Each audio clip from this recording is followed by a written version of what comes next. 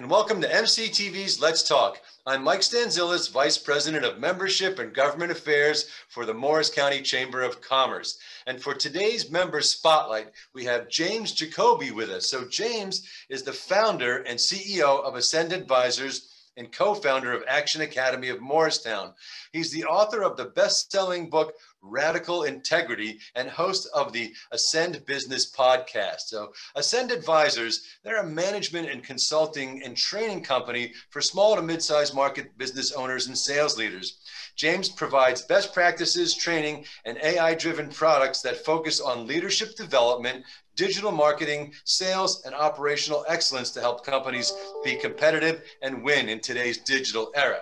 Now, James has spent the last 20 years working with C-suite executives in small businesses to Fortune 100 firms in the insurance, healthcare, pharmaceutical, staffing, and IT industries. They have benefited from his best practice methodologies for rapid business development and an authentic leadership approach. And I have had lots of conversations with James, and I will tell you, his authentic leadership comes from authenticity. I highly recommend that you connect with James after this, and you will be very impressed and learn a lot. So a couple of interesting things here. James had started out as a young child surrounded by business coaches and trusted CEO advisors. In fact, there is a long lineage in his family that goes back quite some time. So James, how far back does this connection to business coaches and trusted CEO advisors go in your family? Yeah, thanks for asking, Mike. Thanks for having me on. I'm so excited to be here today with you. So this goes back about 60 to 70 years ago with my grandfather. My grandfather was a famous dentist in the 70s and 80s. He wrote 2 books. He traveled around the world to speak on practice management and how to run your business as a dentist. And he was from Wisconsin. So my grandfather became a business coach after being a very successful dentist. My dad then was in corporate for Gannett newspapers for 35 years, president of each town that we lived in of the newspaper there. He then went on to be a CEO coach for Vistage, which he still is today, for 12 years now. And so my entire life, I've been around corporate and entrepreneur leaders and CEOs, and I've gotten to see firsthand what that's like. That's amazing that that's what you do now. And that's what I do now. You know, what we're going to find out is that's not what you started out to do in life when you got out of college, right? Right. So, you know, you graduate from college, you spend 10 years in corporate America. You know, you had to have learned a lot during that period. So, you know, what was it that you learned that kind of helps you out now with your business? So much. And it's kind of one of those things where you later in life, you kind of realize from earlier in life, so many life lessons and nuggets that you didn't know were nuggets then that are now, that you're like, oh, that's why we did it that way. You know, so, you know, I just had such an amazingly incredible opportunity to be with a company that was one of the few. This was in 2008 when I started this with this company, right exactly when the crash happened, like in the same month. And not a good time to probably start a business, or is it? And maybe not a good time to start a business in staffing where you need to hire people and everyone's laying everyone off. So quitting and folding the business was not an option for us. And I talk about this year a lot today in 2020 because I feel it's very similar, right? We saw a market shut down. We saw what it was like to have limitations and really handcuffs on your business and still ask to run it. And so that's what it kind of felt like back in 2008, where we had to just learn how to have incredible vision, incredible focus on where we wanted to go, and then a strategy on how we were going to get there. And then the rest was just, you know, rolling up your sleeves and saying, we're going to do this and we're going to win. And there's no other option. We're going to do it together. And we fought every day. We left it all in the field every day, super tired. We worked 70-hour work weeks, you know, even on Saturdays. And that taught me a lot about grit, tenacity, persistence through adversity that we faced this year, you know, especially. So that was one huge lesson, but that's a big one that I like to share a lot with people I talk to. Yeah, it's that grit, staying with it, you never know. You might be a step from the goal line and not be able to see it, which is That's fascinating. right. But I do know, in doing a little research on you, that you were thrown in to a leadership position at that company with no experience. They didn't give you any training. You were thrown into the deep end. You got beat up. You got a lot of road rash over those years, and I'm certain that helps you in how you guide now and how you teach leadership as part of what you do. So, I guess the real question is, because you lived it, right? You had no training, no experience. James, I mean, are leaders born or are they made? Right? There's a conversation on that all the time, but you're at the forefront of teaching it. So what's your take? So my answer is it's not a straight answer. It's, in my opinion, it's a little bit of both. And I say that because if you learned even more about even my background, right? I gave you a little bit on here, but through my entire life, if I look back, I was actually in leadership positions since I can go back to grade school. I didn't think of it at the time, but I kept on being involved, trying to help out, trying to help others, doing something bigger than myself and being part of teams, and that was a consistent theme my whole life, through college, through high school, through all these different sports and music and associations. So, and that's still true today. I'm on the board for the chamber here locally, right? I'm in different board of directors around the country, and so on and so forth. But so there's part of it you're kind of born with, you're raised into. The other part, though, is you are it's a learned skill. Leadership 1000% is a learned skill. You cannot expect to be an amazing leader on day one. You have to have time on the field. You have to have time on the field. You have to have a lot of scrapes and bruises and cuts, because you fail a lot. You have to learn from your mistakes. And leadership is a process of learning and trying new things and adapting and just being willing to fail for the sake of learning how to be great.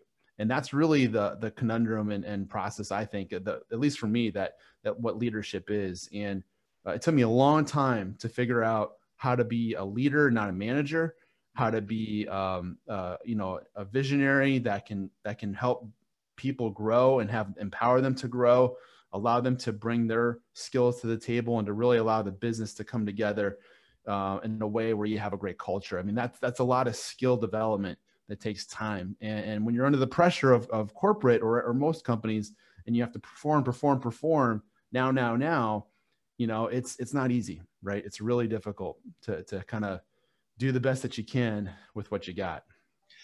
That's all so true. But the failure part with that perform now, when leaders fail, they're going to get beat up. So they have to get themselves back up again. That's but right. Their leaders, us, we need to ensure that we encourage our people to get back up and not beat them up, and encourage them to take risks and to be bold, right? I mean, if we're always beating people up, they're going to hunker down in the corner. So, failure and leading through that is such an important piece that you hit right on. So let's talk about your business. Let's talk about Ascend Advisors right now. The simple question is what is your why? Why did you start this business 20 years ago? You left this corporate America life after getting some road rash and some, great experience under your belt. But you started this business and you've been at it for 20 years. So there's clearly a pattern of success. So you just tell us why you started the business, and then we'll get into a little bit of the nuts and bolts of what you do to help your customers. Sure. So it's interesting. I kind of, called my shot right as I was leaving college to start my career. And I said, one day I'm going to be a CEO of my own company and run a very successful, impactful business. I didn't know how that was going to happen. I didn't even know if that really was going to happen, to be honest with you. My intention when out of school was to do a really good job, have my head down, and do the best I could with the company that I was working for. And that was my plan. And that's what I did for over 10 years. But I got to the point where, sometimes, a lot of times seasons in life change. There's many seasons in life. And I came into a season where I was actually at the top of my game, making the most money I've ever made in my entire life. I was crushing it, but I was not satisfied, and something was off. And I was asked this question of, if you could have all the money in the world that you needed, meet all the people that you wanted to meet in life, and travel anywhere you wanted to go, and had all that done, what would you do after that for the rest of your life?